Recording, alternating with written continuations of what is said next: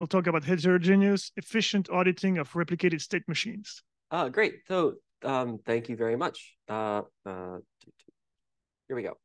Great. So most central banks at this point have some kind of digital currency pilot project. And I want to investigate with this talk is how can we actually make infrastructure that's usable at scale by, say, everyone in the country or around the globe. So what do we need, right? Well, at the minimum, we need our system to be extensible. We're going to have to deal with use cases that might not exist yet. We also need our core infrastructure to be scalable. Again, we have to scale to, say everyone around the world or around the country. And we also need this system to be usable by a variety of end users. Different people have heterogeneous hardware and different trust assumptions, and they all need to be able to efficiently interact with the system for whatever each person's definition of efficient means. So there's been a lot of work on making smart contracts and making various different virtual machines. And so existing blockchains are, say, adaptable, but they're also not scalable. What I've graphed here is the state-of-the-art systems for executing regular transactions in some kind of replicated state machine. And as you can see, not only do we basically top out in performance, but in the worst case, your performance is basically just flat. That's sort of the opposite of being scalable. Now, why I'm talking about this at this workshop is that these systems are also not very easy to use for end users. If I want to interact with an existing blockchain, I either need some complicated trust assumption or I need a lot of hardware to run myself in my own full node. And so what I'm going to talk to you today is about one change that actually gets both of these properties at the same time. In particular, I'm going to tell you how to build a smart contracting engine that is both linearly scalable. So we get graphs that look like this. I'm going to point out, not only are we linearly scalable in sort of the best case, where most transactions don't contend with each other, but we're also linearly scalable in the worst case, where every transaction contends with every other transaction. These are basically the same workloads. But also from the point of view of an end user, the amount of work that you have to do things like audit your own account balances or audit your smart contracts is going to be proportional basically to the amount of work that your transactions do. I want to audit n transactions. I should do O of n work. Hiding some log factors here. Great. So just zooming out, the way all these things work is, as I'm sure you know, there's a bunch of different, say, full nodes or replicas. Think of many different banks. Each one maintains a copy of a shared ledger. This has a list of transactions on it. When people send new transactions, this gets added to the ledger. And replicas run some consensus protocol to make sure all the ledgers stay in sync. There's lots of different ways to architect these systems. You can think about centralized or decentralized. And in fact, in some of these, for example, a central bank digital currency, there might be only even be one replica. And in fact, in some CBDC prototypes, the full ledger might not be public. There might be access controls on the data. And we'd like to still somehow make a usable digital currency system, even in these sort of very constrained architectures. So if you're an end user, how can you interact with today's designs? Well, in one case, you can run a replica. That's expensive. And your computational costs increase as the number of users of the system increases. In the case of a CBDC, it might not be possible. You could also just trust a majority of the network, but that doesn't necessarily satisfy every user. And it's not even clear what that means if there's only one replica. The third thing you could do, which is what we're going to focus on today, is to audit a replica and, for example, produce a fraud proof if something goes wrong. This is what's done in optimistic rollups. This doesn't really require trusting any particular full node because I can check everything. But on today's systems, if I want to actually check everything and produce a fraud proof, I just have to, the only way I can do this is to just execute all the transactions. So my costs are still bad. And of course, I still need access to the entire transaction history, which might not be possible if there are access controls on data. So how can we fix this? Well, the key idea is to change how we execute transactions in our state machine. Instead of processing transactions sequentially, we're going to execute blocks of commutative transactions in a partial order. Transactions in a block are not ordered relative to each other. And both of the next properties depend on choosing this abstraction. So in the first part, I'm going to tell you about how these commutative semantics work, and then we're going to explore how this enables these efficient audits. So most systems have some use the abstraction of a totally ordered log of transactions. And then they have a state machine that just executes transactions one by one. But in practice, consensus is usually amortized over blocks of transactions. And so actually what's going on is that there's this block structure here. And we're going to take advantage of that. We're going to have a state machine that consumes entire blocks of transactions one by one. Now, this sort of notion of having a commutative transaction seems kind of weird. So how can we make transactions in this commutative model and that actually do useful work? How can we actually make things that can run, say, a digital currency? There's three things we need to take care of. One is how transactions read data. Another is how transactions write data to state. And the third is how we can maintain certain constraints on state, say, across the whole block. For the purposes of this talk, think of state as just like a regular key value store. And think in terms of constraints, think about the fact that we want account balances to stay non-negative. So let's look at an example. What I have here is a payment. What do we do? Well, we read a couple of account balances, we do some arithmetic, and then we write out a couple of account balances. Now, if there's two transactions in a block, well, if we want things to be unordered and commutative, it's not possible semantically for one transaction to read a value that is written by another transaction in that same block. And so on the read side, there's a simple fix. We just make all transactions read data from the same snapshot of state taken at the start of a block before any transaction processing. On the write side, it's a little trickier. What happens if two transactions write to the same key? And this is where we'll let transactions surface a little bit more information about what's going on to help us. Instead of just outputting a regular read and write, or regular writes on different keys, the output of a transaction is going to be some change and what change is made to a key. In the case of a payment, we're subtracting and adding to different balances. After we execute a whole block of transactions, we'll iterate through all of the keys that are modified, add up all the changes, and then apply them all at once. And of course, because things like addition and subtraction commute, this guarantees commutativity in our transaction semantics. But there's a problem. This problem is right here. We have an account balance that is non-negative. So what do? Well, we're not given blocks of transactions just out of the ether that we have to execute. We're assembling them, or somebody is assembling a block from transactions that stream in from users. And so what we'll do is just tell whoever is assembling a block to just be very careful when they assemble that block. In particular, if you're just a little bit conservative when you're choosing when to add a transaction to a block, you can maintain the invariant, for example, that all account balances are non-negative. And it turns out doing this is very efficient. And so not only is it essentially linearly scalable to execute a given block, it's also linearly scalable to assemble a new block of transactions. In fact, the graphs that I showed you earlier were not from executing a block, it was from assembling a block of transactions from say, an unordered mempool. Now, we don't just actually need this non-negative integer primitive. We also need things like regular byte strings for configuration data, public keys. We also need like a set primitive for things like sets of messages or bids or replay prevention. But it turns out with just these three primitives, we can actually implement a wide variety of real-world applications with minimal changes to their public APIs. So I showed you things like tokens and payments. You can also do auctions, money markets. But more importantly, you can actually implement a sequencing gadget that implements the sort of asynchronous message passing or actor model for smart contracts. And that's actually used in production today by large-scale systems. And so what we're giving essentially is a semantics for transactions that, it looks a little weird, but it's actually more powerful and more expressive and more scalable than things that are used in production. Sort of what's going on kind of is that we're letting applications choose their own level of parallelism. Instead of having every transaction acquire a single lock on all global state, transactions can sort of implement their own semaphores using, in fact, this non-negative integer primitive and sort of only acquire their own necessary locks. Fast applications go fast, slow ones go slowly, but the slow ones don't slow down the fast ones. This is all implemented. It's available open source.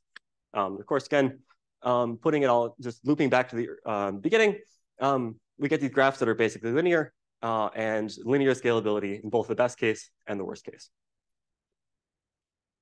So I think the main topic of this talk then is how can we use this to let users interact with the system efficiently. So we're going to make a couple of assumptions. One is that users have access to block headers. And of course, there's been other work at this conference on how users can reliably download block headers. We're going to assume these block headers have commitments to authenticatable data structures. Think Merkle trees. We're also going to assume that there's some data availability system where users can query for openings to these commitments. So what are we going to need in our block header? Well, like everything else, we're going to need a commitment to ledger state. We're going to need a commitment to a set of transactions in that block. And we're also going to make, this is what's new, an index to modifications to the ledger state. Essentially, for every key, we're going to have an index that maps keys to lists of transactions that modify that key and what deltas are applied by each transaction. So how do we audit a single transaction then? Well, on the read side, if you have a block header from the current block, you have the commitment to what it's reading. So you can query for the values that are read. You can also query to make sure that the output of a transaction is included in the modification list.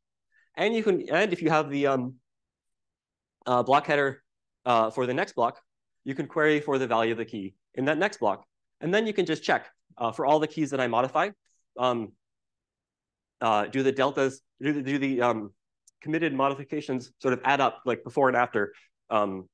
Right, so does the state before plus whatever modifications are in the commitment equal the state after?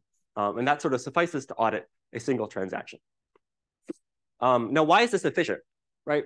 Well, if you think about how to audit a transaction, what do you need in general?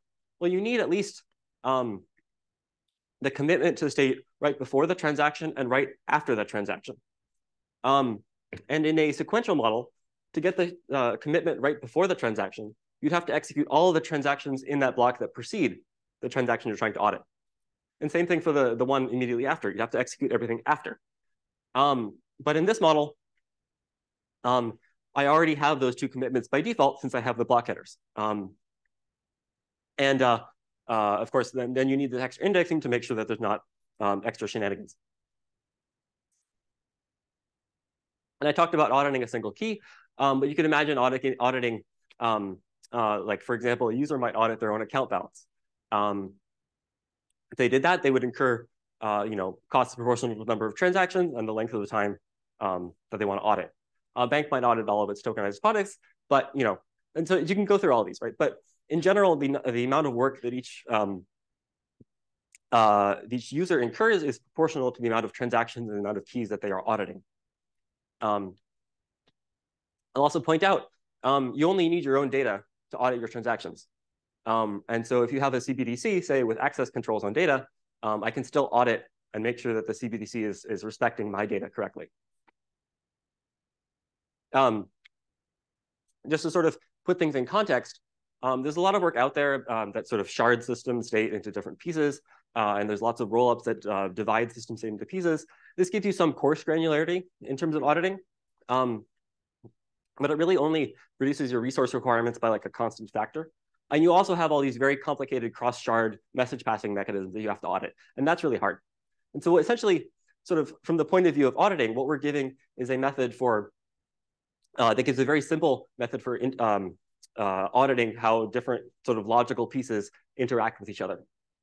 Because everything is in one virtual machine, it's just much easier and simpler to audit. So thank you very much. Just as a takeaway, right? If we pick the right abstractions, we'll get nice properties down the road. If we pick the right abstractions, not only can we get something that's computationally scalable, we can get something that's efficiently auditable. And everything comes down to just picking this commutative, this abstraction of commutative blocks of unordered transactions. Thank you very much.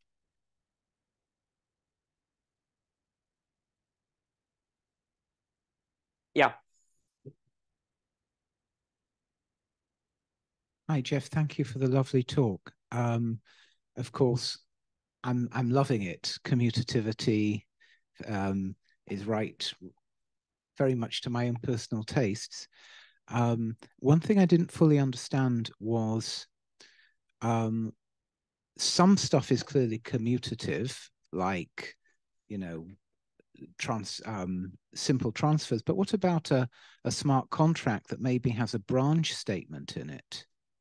You didn't see, I didn't notice you mentioning that. So yeah, so the model that we have is that you run an arbitrary script, and then every time you read data, you read a snapshot, and then you can do whatever computation you want. So branching, whatever. And then at the end of the day, like the output of your transaction is a list of modifications to keys. I see. Right. And so we're not looking at a transaction and like trying to statically analyze that it's commutative or hoping that it's commutative. We're just designing semantics such that within a given block, all the transactions commute. But then you abort when they write the same values. There's you said you're going to track right. changes they make? Yeah. You track the changes they make, and then if I guess so one way of viewing. But that, I think I'm asking the same question as Christian here. What if the computations don't? I mean, they might be outputting modifications, but what if two operations would output different modifications depending on what order you put them in? Yeah. So semantically, they're not ordered relative to each other in a block. But the question. Somehow the question is, well, I don't want to take I think we have two different microphone away questions from here. you. Keep it. But because if you look, so the question maybe is, commutativity is good. I mean, what you started to describe sounded more like snapshot isolation. Kind of. And the question is, do you look at the transactions semantically, statically before they're executed in order to say, yes, these commute? Because some clearly will not commute. Right. Or do you, because you cannot ask your programmer to write commutative. Yeah, no, we don't require programmers to like statically. Okay. If you do like the database does, you just let it run, and you see, oops, there could be a conflict, and then you abort one. Yes. And so sort of what we're doing here is you can't resolve like every possible conflict, but if you write your applications like in a way that like what this is doing is surfacing extra information from the transaction to the runtime. And so we're sort of allowing the runtime to like resolve a large fraction of conflicts in that sense. Yes, but then semantically speaking, you don't only get the commuting operations, you also get those that can proceed with snapshot isolation, which is a different isolation level from commutativity. Yeah. So I'm not an expert in this stuff. I have tried to read a bunch of different papers, and I haven't quite found the same. Like it doesn't quite fit into snapshot isolation, I don't think. But I haven't quite found the right sort of model of consistency. Just because you said you let in run from the same state, from the same original state. No. Yeah. Okay. So can I, just to make this very, very concrete, let's suppose I will give you $10, but only if I've seen Christian give you $10 first. Yeah. So now we have two transactions, Jamie and Christian. Yeah.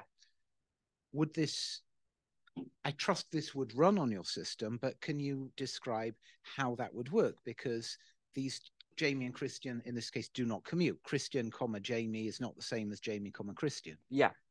So what would happen is that if Christian's transaction is in, say, block N, and your transaction comes in block N+1, then that's fine. Right. Then that's fine, right? Because then you can read what happens. But they couldn't appear in the same block. That's yeah, that's correct. That's correct. Because they wouldn't appear in the same system block. would run. Well, semantically, they're not. There's no. We're not saying that like sometimes one comes before the other or whatever. It's that each one sort of executes in isolation. So no transaction can see anything else that's happening in that block. That's why it's not Yes. Yes. So just to really dumb this down, the system will run, or when it's contemplating what stuff to put in a block, it will run them crudely put in all possible orders and check that produces the same deltas. And if it doesn't, that no, it's not running them in all orders. It's just running them like there's basically no coordination between the threads. So it just sort of runs like each thread sort of takes a new transaction from like a mempool or something, runs it to compute like what deltas are output by it, and then tries to go through and then like this constraint sort of assembling system is basically like kind of like two-phase locking in a sense, but it uses a process like that. It's not trying like a bunch of different permutations or something. Yes. To come back to your example, if the one your transaction happens to be sort of before mine, so we transfer effective. If it happens to be the other way around, your transaction will be transfer 10, and mine will not. But they'd be in different blocks. That's No.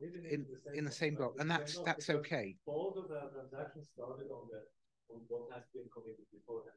If it happens so that my transaction and your transaction write the same value, the same account over here, then one of them has to be avoided. Probably depends on how you do it. Thank you, Christian. Yeah.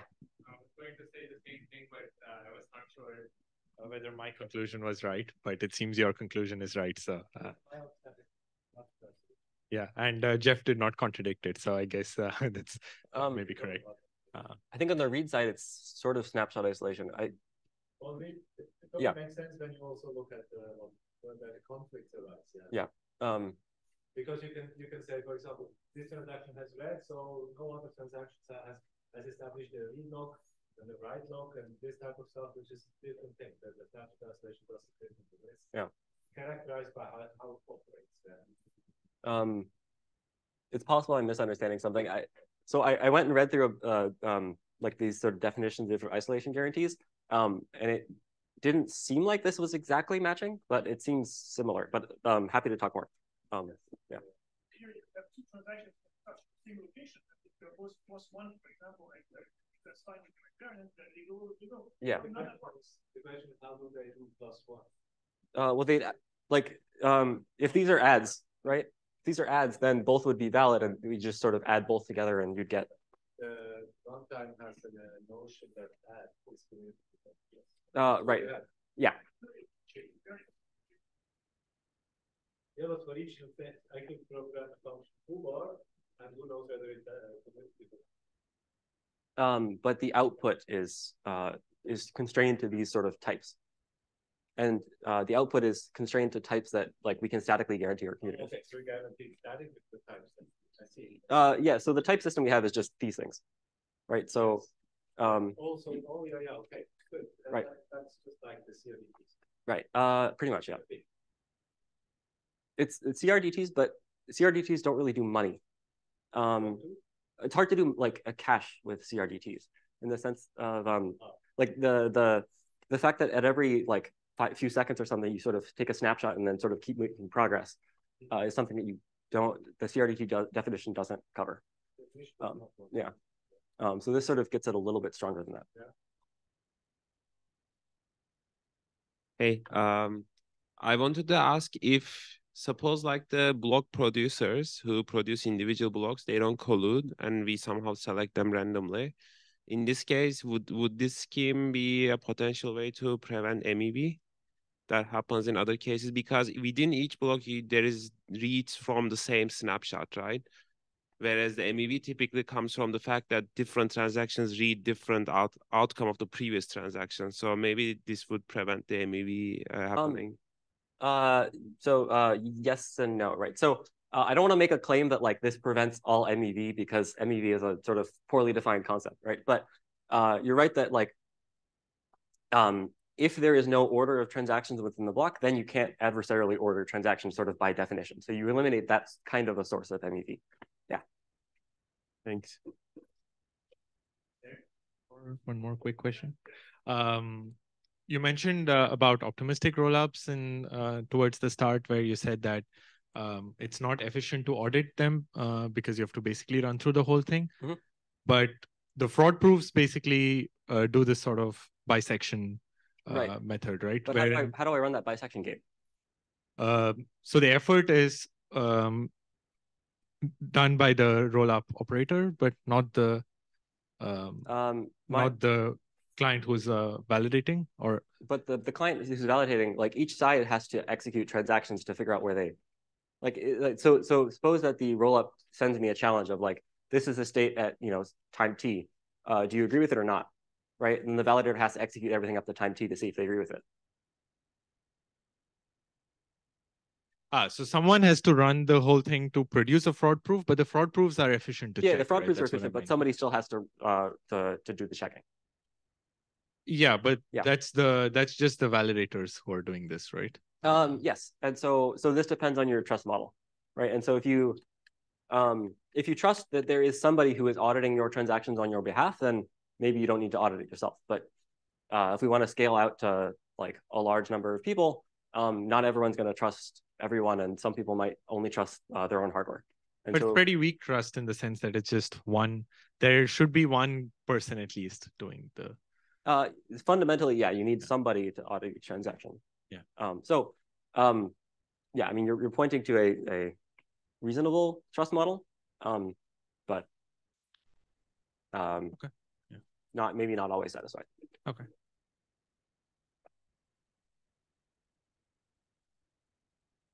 Any other questions? We still have 5 minutes. Okay, if not, let's thank the speaker again. And this concludes our workshop. Thank you, everyone, for attending, and everyone here for staying until the end. Safe travels.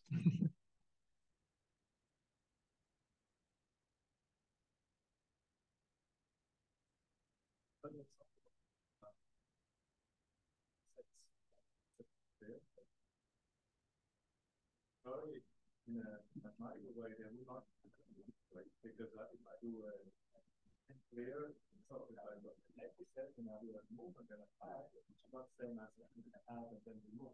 So you get the counter.